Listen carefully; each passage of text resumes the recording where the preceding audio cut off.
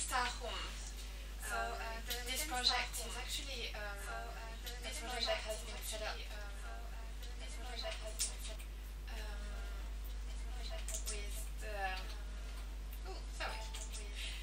so this project has been set up after the beta, the Building Design competition, to actually design a 10-star home, so to achieve the 10-star rating with another top quality. And SUHO won this competition by offering a design that is really fitting with the need to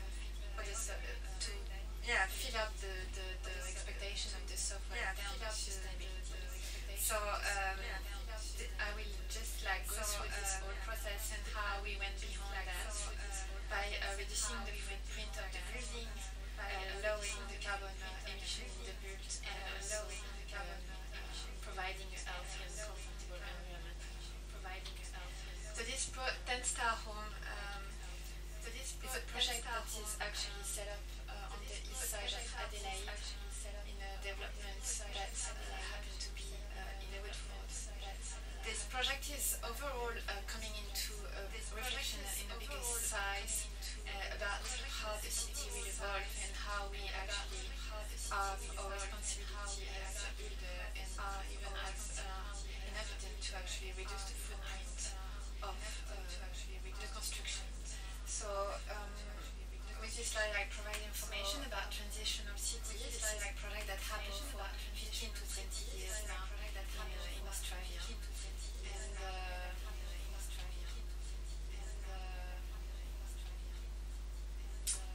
Okay, so I see you've got a quick problem.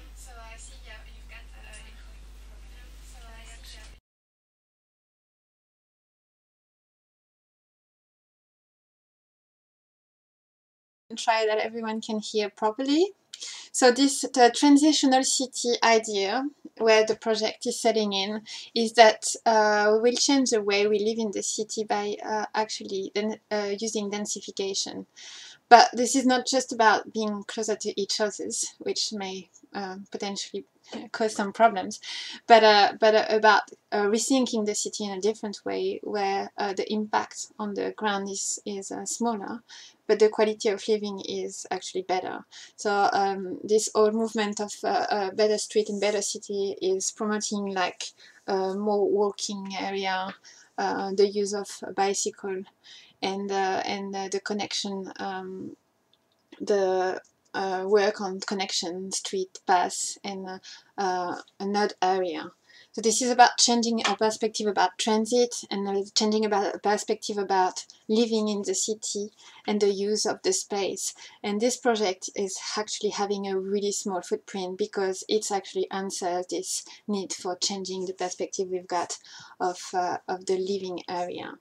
And so this whole project is a shift to actually reduce the impact on the environment and give more possibility to develop the land for food production and for natural environment and other spaces.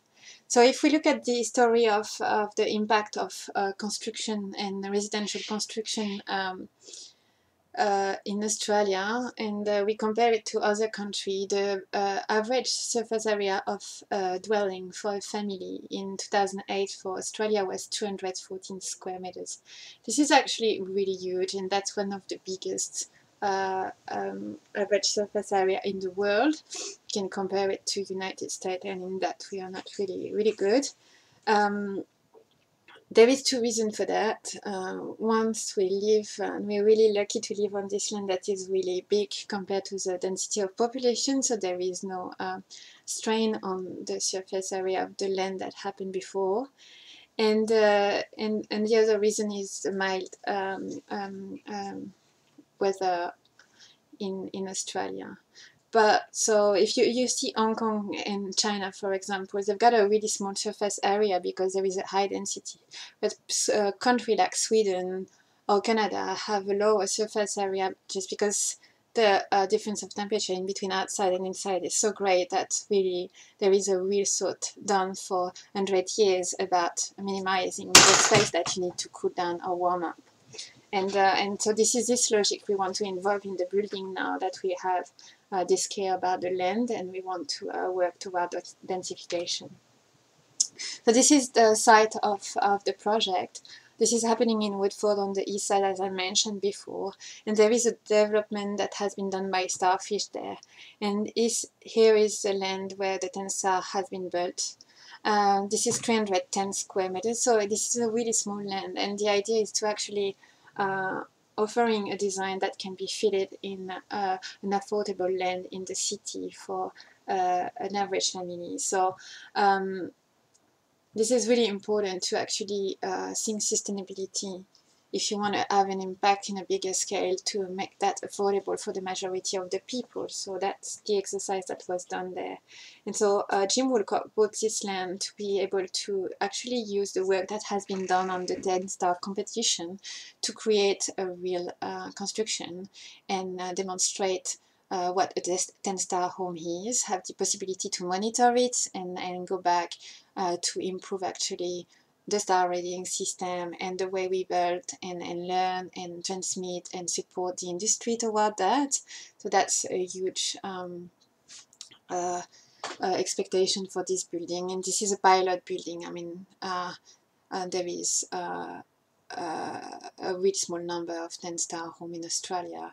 And I wonder if it's not the first one in South Australia. So that's a huge commitment for us. So this is a small building. I mean, for a family, if you look at it, it's only 116 square meters for 3 bedrooms. So this is small on the footprint, but the way it is set up with the height in the building and the functional space, it's actually look pretty big inside. So the idea is to actually creating some new typology that will actually enhance the benefits of living on small footprint. So this is less to pay, less to warm and cool, and we'll come back on the fact that it's a reducing condition area is really good in terms of sustainability. And it's also less to clean, to worry about. And so this is about putting your energy and your money in life in more sustainable things and things that make people happy. There is also a great connection happening in between inside and outside that help also to create this non-conditioned area and to consider it as a living space too. So reducing the carbon emission in the industry and especially the residential industry has a huge impact on the global carbon emission, and this is our responsibility to actually acknowledge and work on that. So one of the points that we'll start with is like how did the site actually impact in terms of carbon emissions. So this is about the production of the material, the transport of the material, but this is also about how the site is actually organized. So you actually recycle and use less chemicals and impact on Earth less. So we've been working with KSAP that organize a toolbox for the site. And we're really proud to say that 97% of the waste product on site has been recycled. So this is a really great outcome of it. So after that, there is the impact of the whole industry, the impact of the site, and also the impact of the material recycled, and also the production of heat electricity in the building. And so we've been putting a great effort in the energy consumption of the building. So that's a meeting with the whole team with KSAP and how the way education has been put into the site, before site and on site, to actually reduce the waste. So the energy efficiency, if I come back to it, like the average house in Australia at the moment is 5.4 star. And this is just for new construction, and hopefully it will change with a new residential code. but the objective of the council and the residential code at the moment is 6 stars, and so it's just like this graph gives you an idea about where we are in between like 6 stars consumptions and with 96 megajoules square meters per year, when a 10 star is 3 megajoules. So you can convert, like, see the difference of energy use and consider that we really nearly in a passive building there. Passive, that means that if we consider 3 megajoule of heating and cooling, we can probably actually get rid of heating and cooling, and that's what has been done actually in this house, so we can monitor the real effect on the building. So this is a simulation that has been done by the software, and we can see that most of the hours of the year are actually in the range of 22 degrees, which is a really comfortable temperature for a building. And so we can see that there is only a few hours in the year where we actually outside of the comfort zone. So this is a graph showing you the temperature in the bedroom being in between 20 and 90 degrees all the year long, so that's really good. And the red line is outdoor temperature. So how do we design a house like that is this efficient? This is about having a compact envelope. We spoke about footprint, but this is also about introducing some really important principles. And one of the design principles that really matters in the first phase is solar passive design. So I will come back in a few points about that. I will not develop because we could do a whole seminar about it. Some other aspect that we worked on is a clean energy production. And then we will look at how we actually went into the detail of the envelope to making what we call smart, which is actually controlling layers and acknowledging airtightness potential and things like that. The choice of the material has been also participating to the whole sustainable engaging work. So passive design, there is a few different aspects of passive design we take into consideration when we actually design houses.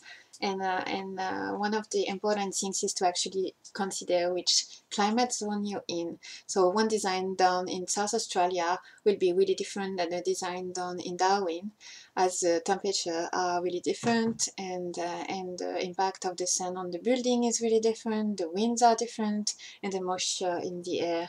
So this is really connected to where you are, and the first rate 5 file actually acknowledge that.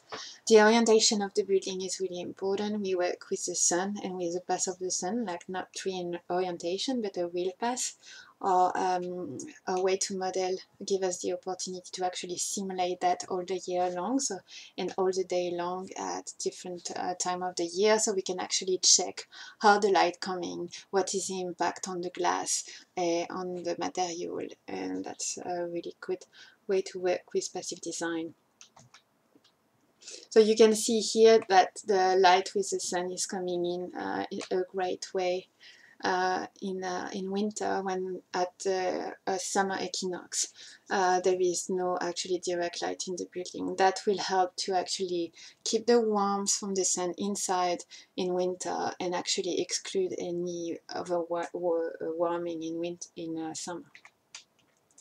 So to add to this design with overhang and so on, we also are creating some different system of shading, and you can see a few of them here. So there is a pergola outside, but there is also a calculated length of overhang, and we had it actually in this project, some Venetian outside, some Venetian blind that will give us the opportunity to actually really regulate the impact of the light from outside. So that's a great device because we can actually have control on the light before it's actually reached the glass. Actually the windows are argon filled and triple glazed, so they also constitute a great filter. If you look at some other principle of the passive design, the mass is actually really impacting on the model. And so this house is a reverse brick house. That means that all the walls are actually clad inside with bricks, and these bricks delivered by PGH are giving aesthetical value to the building, but they also maintain and regulate the temperature. And this with the really dark concrete floor will actually really act as a heat storage and a cool storage in summer. So you can see like 52 cubic meter of brick and 305 cubic meter of concrete, which is quite a great amount of mass in the building.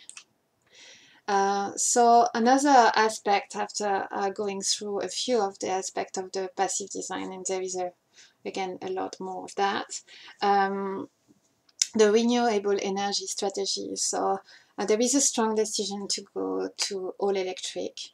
First, because this is for us the possibility to really offer a clean energy to a building. So by excluding gas or any petrol solution or coal solution, we actually really look toward future. And so an important way to work is to actually look at every device you put in the house, whether it's a light that we actually supply LED by beacon, or the rated appliance. The heating system, the heat pump, and the HRV are also really good energy rated. And so there is a production of 5 kilowatt solar panel on the roof that has been delivered by Tinto. This is kind of average solar panel production, but what it is showing is that if you actually work with really good passive principles, you actually don't need to cover a lot of energy use, and it's better. So we can add to this system the react-to inverter and the batteries that has been delivered by ABB. So by doing that, like we can really cover the use of energy of the house, and consider that we could go easily out of the grid with it. So there is also a car charger, electrical car charger, because we also believe that electricity will be everywhere and in the car tomorrow. So we can really look toward a really clean energy future. For sure, there is a reflection done about water collection, and actually Stibel Eltron, as well as the heat pump and the heat recovery system, supply us with water filtration. And we've got a like 3,000 liter water tank in the back of the house that is connected to the laundry and toilet, as it should usually be done. The cooktop is interesting. We've got a downdraft that is actually recycling the exhaust air. Because we choose to put the HRV system, we've got a really airtight building, then there is no exhaust outside of the air in the kitchen, so we use some new technology that are actually really common now in Europe to actually recycle air inside. When I speak about smart envelope, this is the 10-star objective bring us in a really big level of insulation, which is great, but we pushed the work beyond that, because increasing the insulation is actually sinking the wall differently. And if you don't acknowledge what is coming with the stick insulation and the system of construction that is bringing out, you may just pass on with some other problem that are not in the build yet.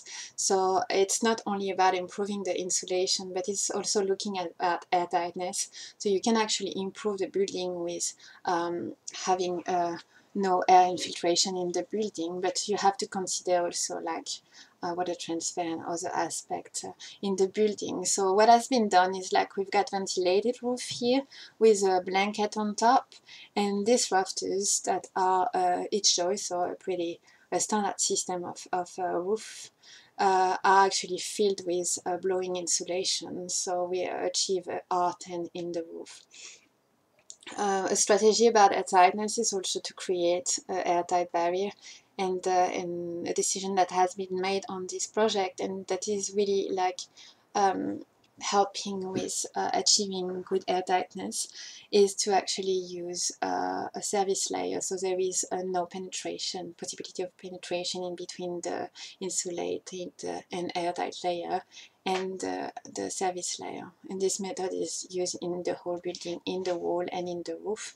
We actually have riser inside to bring it all the electrical, so we minimize the number of penetration in the building, so it's easier to set up on site. The walls are 4.5 walls, so we've got insulation in the stud and outside insulation that allow us to really look at the thermal breaching issue, and so that's all being also focus on this building and using kingspan panels. The kingspan panels actually have a reflective effect on the outside, and we also have a reflective layer created by the air cell permicavin size into this ventilated gap, so we actually improve the effect of mass of the brick system. So working about airtightness is really important, especially when you want to be efficient in your ventilation system, when you want to save more energy. So if we look at 3 megajoule a year per square meters, and that we add a HRV system, then we can consider the building to be passive, you know, because again, you will improve the efficiency of the building, not only through the calculation of the first rating, but through the air renewal in the building that is actually energy efficient. So we work on the air tightness, and one of the known way to work on the air tightness is to actually use the red pen light.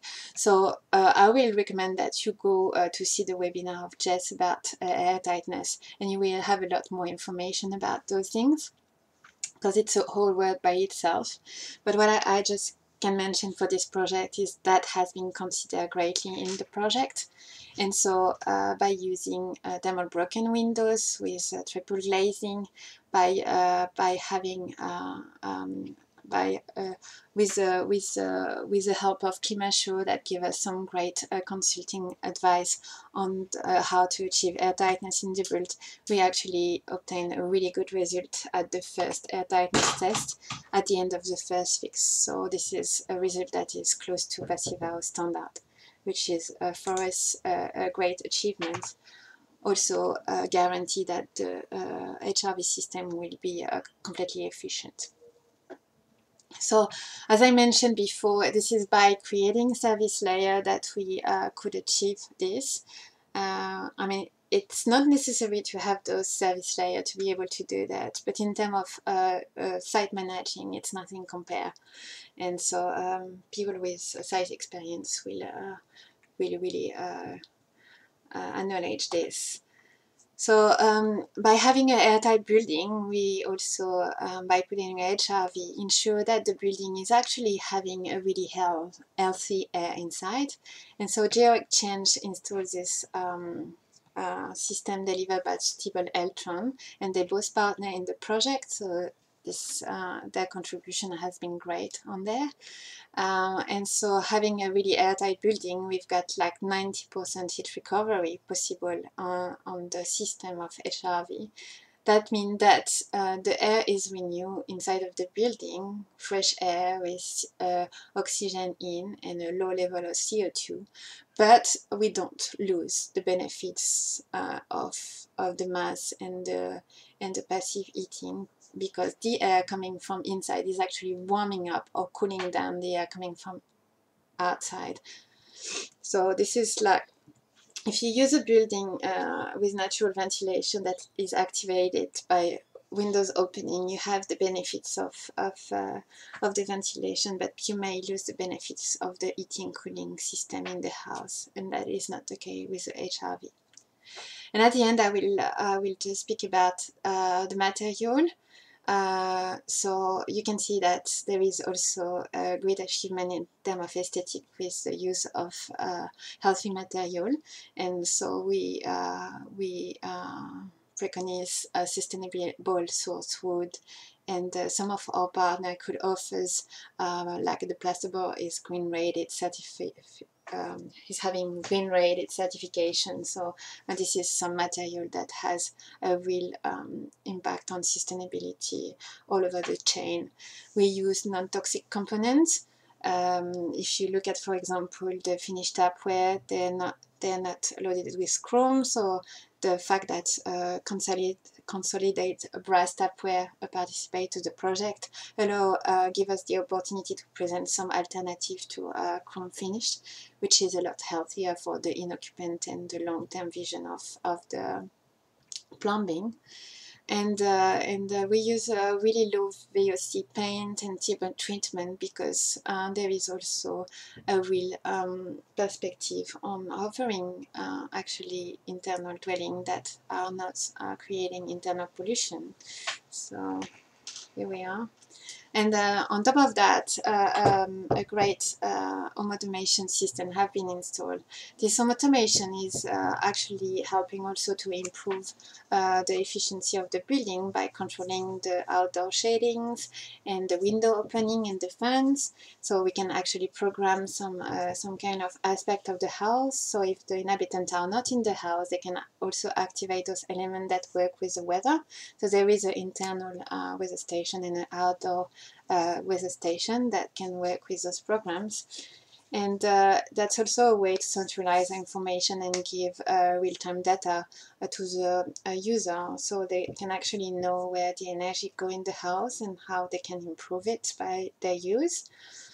And they also can program distancing some aspect, and it also gives you a great comfort, like in terms of using the light and the windows. So the ABB system has been installed, and thanks to a smart automation, a monitoring system will be installed in the house, so we can actually have feedback on whether this house is actually performing according to the simulation that has been done by the software.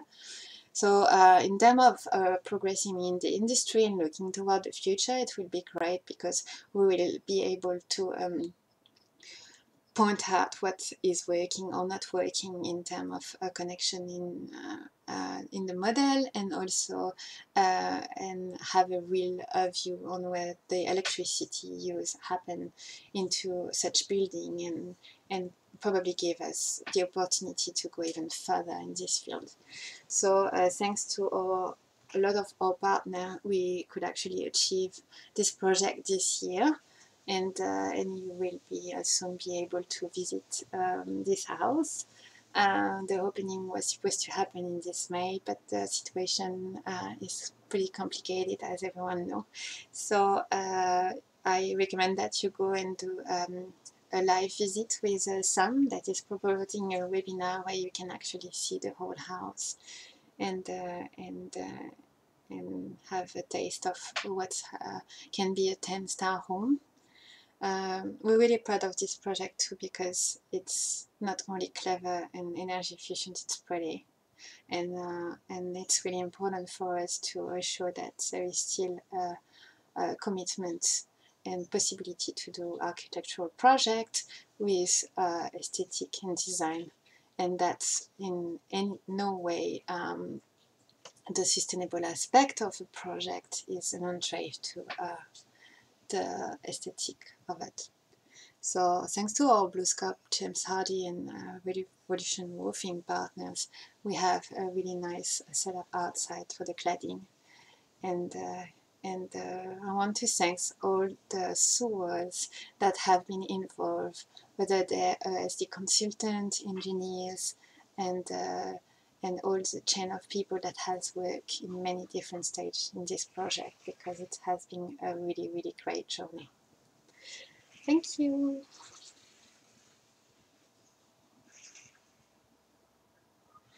So I will try to come back on the chat. There were a few conversations happening there. Do you have a follow-up or operational test after rated to control? Well, actually, as I mentioned before, we will actually monitor the house for 2 years without an occupant, so we can actually compare the real result of the build with the rating. Now, this said, there is a lot more than the parameters entered in the software for rating in this house. So, and that's one of the things that was really interesting to look at. It's how actually the rating is not involving, for example, a construction detail, and a great work has been done this way, and the choice of some materials wouldn't be in the software too. So it's a really great tool to actually question the simulation of the building and give some insight about it. Yes, so there were airtight tests made at the end of the first fix, and there will be one hopefully next week, because it's quite windy at the moment, to the final product.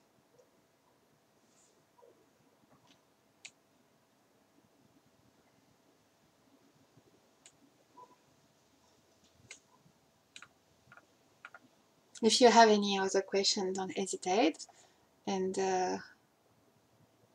yeah, we'll leave you there. Yeah.